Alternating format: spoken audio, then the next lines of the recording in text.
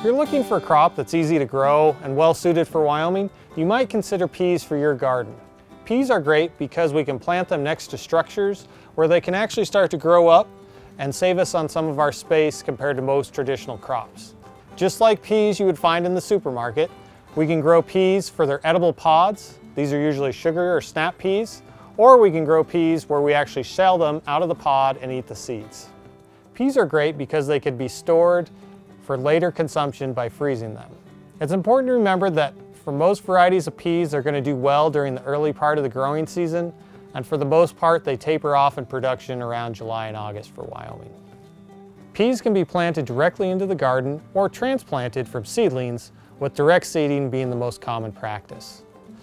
Pea varieties are great because we can start them earlier in the season, and for the most part, they're fairly tolerant of a frost episode.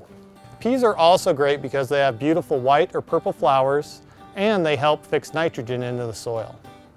So the next time you're considering what to plant, think about peas for your garden. From the University of Wyoming Extension, I'm Brian Sabady, and you're watching From the Ground Up.